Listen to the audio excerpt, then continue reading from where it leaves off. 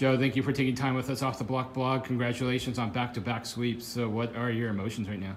Yeah, I mean, I'm so proud of our guys right now, and that's a really good Irvine team. They're going to be one of the top teams at the end of the year, like they always are. They're a really good defensive team, and we knew that coming in. So hats off to them. They were defending at a really high level, forced us to do some things that were different that we've done over the past 2 weeks. So I'm just proud of the guys, though. One of the things that you guys succeeded tonight was on the block, and that's something that Irvine usually is superior at. What was these success key to that success? Yeah, I mean, we both came off. Irvine and us came off. We were off like 14 days, and so we each had a chance to scout each other heavily. I know like all our guys are just like volleyball guys, so we watched so much film just individually as a team. So we had watched pretty much every single one of their matches at least twice through, if not more.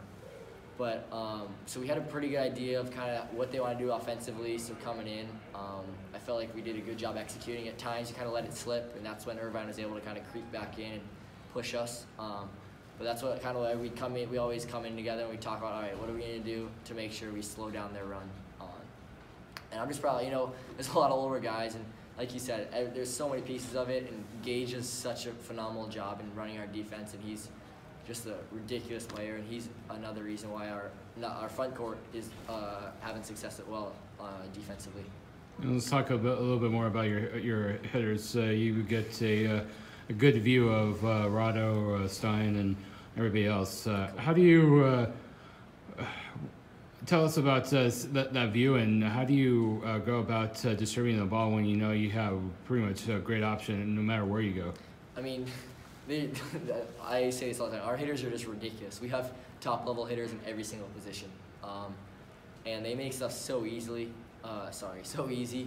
And even on poor sets where I'll make a bad decision and I'll put them in a tough situation, or I won't put it in the best place, they're still their footwork is just ridiculous, and they get their feet to the ball, and they know how to handle those situations, and that's why they're having so much success. You know, it starts with our passing. Like I said, Gage, Colt, Stein, they do such a good job in our reception and keeping us in system that our middles are able to get open, and it opens up our pins. But all around, it's just really easy for me to be able to run an offense like this. Can you take us a little bit more into practice? Probably the most impressive thing I saw in person tonight is just your serve. By far, probably the best serving team in the country. How do you guys? What's the mindset? What do you guys do to be so successful at serving? You know, we coming off last year, we go into summer and Charlie tells us, he's like, I want us improving our the velocity of our serves. You know, we're a good serving team, but we're not getting teams in putting teams in tough situations enough. And so coming into it, you know, we pride ourselves not only on the ability to get teams out of system, but also the efficiency. And we talked about afterwards. You know, we're still not a finished product. We need to be able to go and have the same efficiency that we do at home on the road. I don't think we quite executed that part of our serving this weekend, but we were still able to put enough pressure on them that we can still go on runs.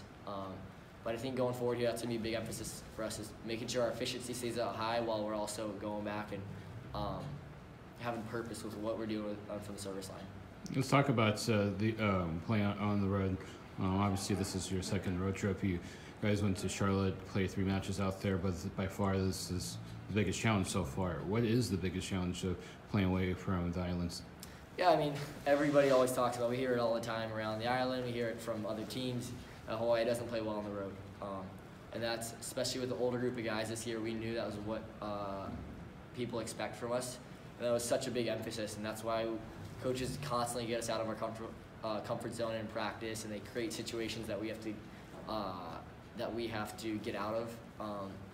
I just think it speaks to the experience level of this team, and just kind of the will to win. You know, when you go on the road in these situations, where we have really tough road trips this year, you're just going to have to sort of grind it out. Even if you're not playing at the level you are, you're not serving at the efficiency you want, we still just have to grind it out, figure out a way to win. I think we did a really good job of that this weekend. It also helps to have such great fans, even in Charlotte. You guys had a lot of good support. Can you talk about how much of that means to you and the team to have the support on the road? I mean, I can't speak to just how blessed we are and how blessed I that I am. To be on this team, the fan base here, home, everywhere is just ridiculous.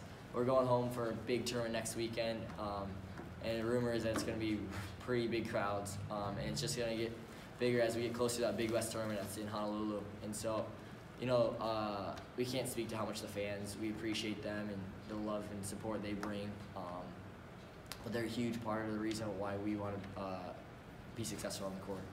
Well, thank you for taking time with us off the Block Blog. Congratulations again on the sweep, and good luck the rest of the season. Thank you guys. Aloha.